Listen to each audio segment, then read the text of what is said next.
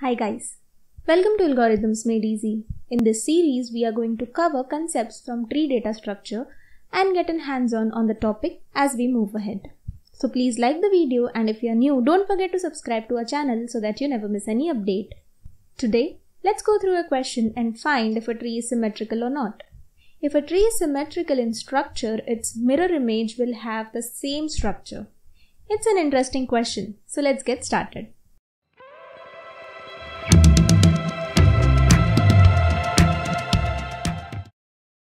Here we can see that the structure on the left is original tree, while on the right is of its mirror.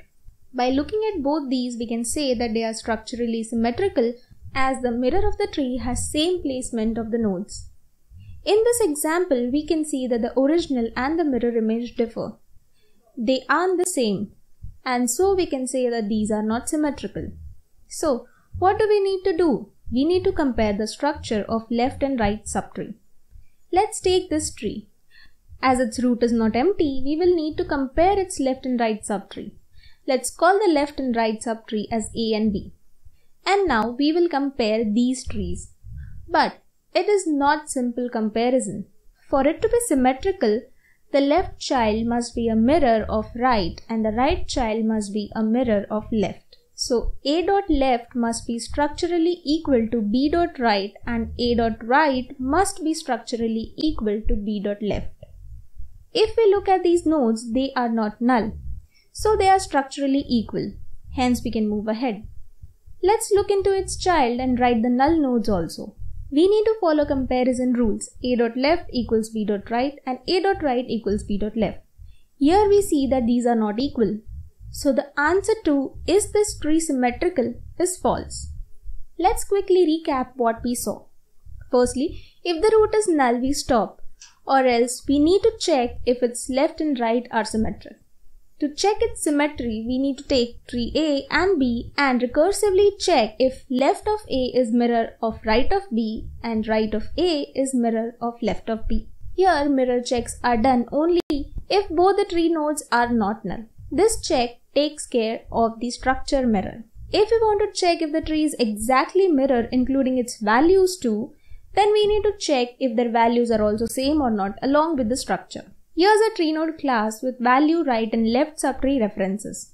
In the main class, we have two methods, main method and isMirror method. The main method creates the tree using the constructor.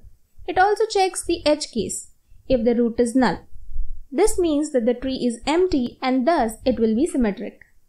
If this is the case, we do not need to check further. Otherwise, we call the isMirror method on left and right of the root. The isMirror method performs basic if-else checks. Firstly, it checks if both the nodes are null or not. If yes, then these are symmetric and thus return true. Otherwise, we check if both are not null. If this is the case, we perform three checks. First is on the value equality, and the second and third is a recursive call to both left and right to check the mirror property for A dot left, B dot right and A dot right, B dot left. If none of these matches, the tree is not symmetric and we return false. For this tree, the program returns tree is not symmetric. Go ahead and play with the input to check different conditions. The link to the code is in the description below. This question is also there on Leetcode for you to practice. The same code won't work there as you just need to write the logic and not the main method. Try modifying this code and run it on Leetcode wherein you can play with the input easily. There can be many variations of these type of questions, some of which are listed here. Check if tree is mirror of itself, structurally as well as values. This is the code that we saw as we compared the values to. Check if two given trees are same tree. The same code can be tweaked to solve this question. Convert the tree into its mirror. It is the same concept, but here you need to convert the tree into its mirror rather than just printing if it is symmetrical. And the last one is invert binary tree. This is one of the frequently asked questions. We already have a video on this that you can refer and practice. All the links to the questions and the videos are in the description. Please check them out and practice it yourself. That's it for today. In the next video, we will see one more question which will be a level tougher than the ones we have seen till now.